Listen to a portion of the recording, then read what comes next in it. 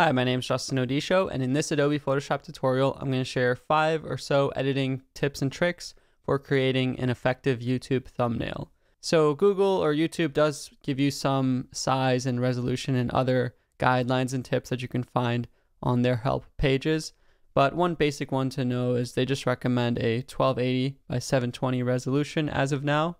So you can go to File, New, and create a 1280 by 720 pixel image, and that can be your starting point for your thumbnail. What I like to do is just keep a PSD saved on my desktop in this size and resolution whenever I want to make thumbnails.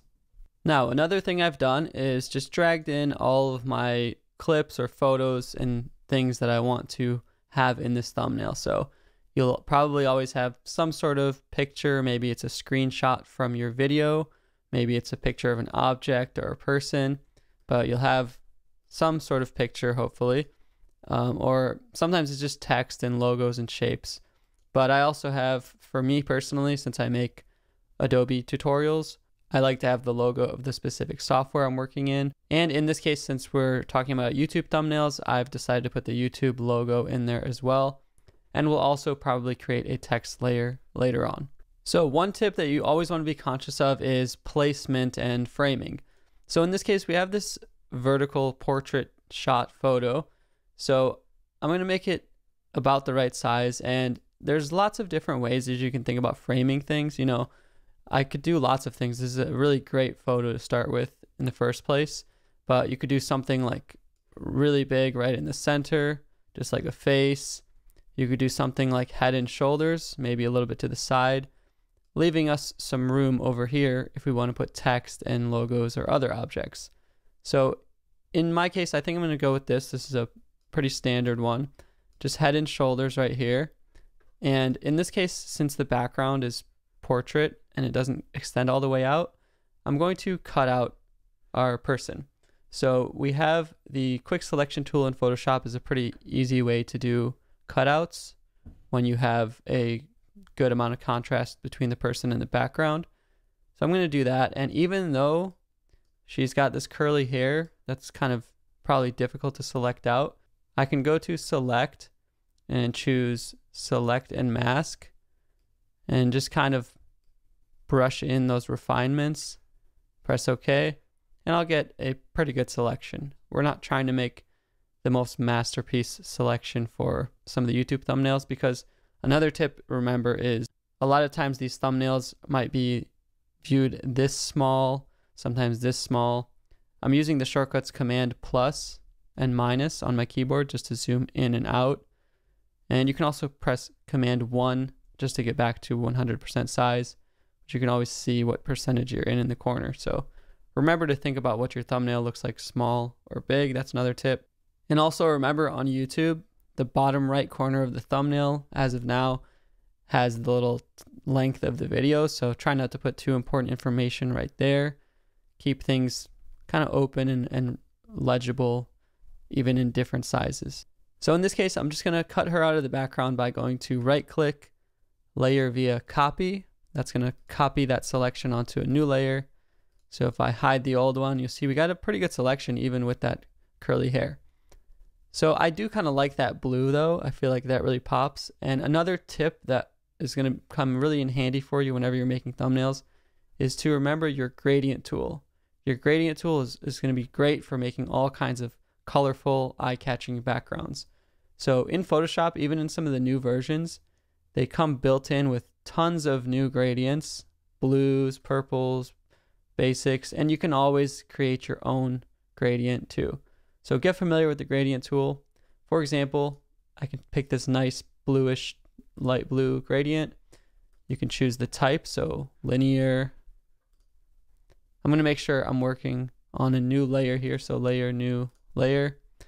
I can do linear gradients. I can do radial gradients, bars. There's all kinds of cool gradients you can do, but you want to be careful not to make it look almost too flat, and I'll show you what I mean. So one common tip is to kind of draw the eye towards the center, and I can do that by making the middle kind of brighter and the background kind of darker. Or on a new layer, another new layer, I can even grab my brush tool or something, make it big enough and soft enough.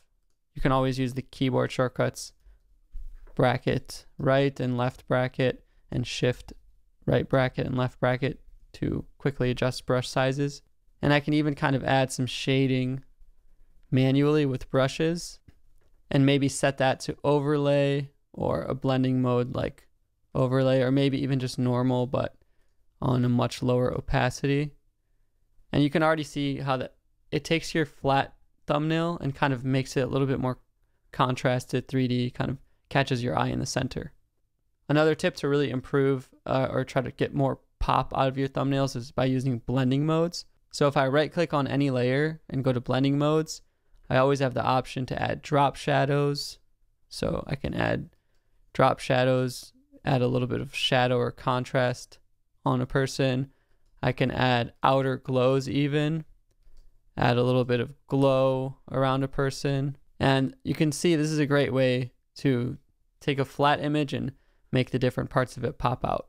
But we still have this open space that we've left right here to add our text. And you don't always need to add text and logos, but depending on what title of your video is or what's in the thumbnail. But a lot of times it can be useful, so I'm going to show you how. So in this case, I've got the YouTube logo that I found online just in a PNG. And I want to add that because we're talking about YouTube logos. And you can see already it's starting to tell like a little bit of a story. And maybe I'm going to add some text too. So I'm going to grab my text tool, create a new text layer, and name it like 5 thumbnail tips. So this is another really important part, is placing and spacing. And you'll notice whenever you move stuff around in Photoshop, it shows you these guidelines. So making sure things are centered. I can transform things to the right amount. And also if you select multiple layers together, so holding shift, you can move around layers in groups. And you can kind of imagine this whole shape as like a square. And we want to put it kind of right in the middle of this open area and arrange things around so they're nice and balanced looking to the eye. Now, one thing about default text is you see it's kind of bland and it doesn't really pop out, just like everything else. So I'm going to make my text white instead. That's just a preference I have here. And I'm also going to add blending modes on the text. So in this case, I might do a stroke. Maybe I'll even do a pretty thick stroke there. And on the YouTube logo, I'll add a little drop shadow just to make that pop out a little bit too. So you can already see with the blending modes what a difference it makes in them popping out. And just because my channel is a tutorial channel, I want to add the Photoshop logo in there somewhere. This is one of the challenges of making thumbnails. You don't want to overcrowd things too much, but just in my case, for my subscribers, I want to kind of let them know this is a Photoshop tutorial because I make different kinds. So I'll squeeze that in there, and it's kind of like a little bit of a sacrifice. I'd rather keep it a little more simple, but these are the types of things that you're going to be thinking about when you're making thumbnails. So after you have all the information laid out, all the colors popped, you just want to maybe tweak sizes, balances, play around with different placements, like what if she was on the left and everything else was on the right. You can play around with different ideas, but we've gone from our flat original images to a really eye-popping, clickable thumbnail, in my opinion. So those are a handful of tips for editing thumbnails, just the way I go about it.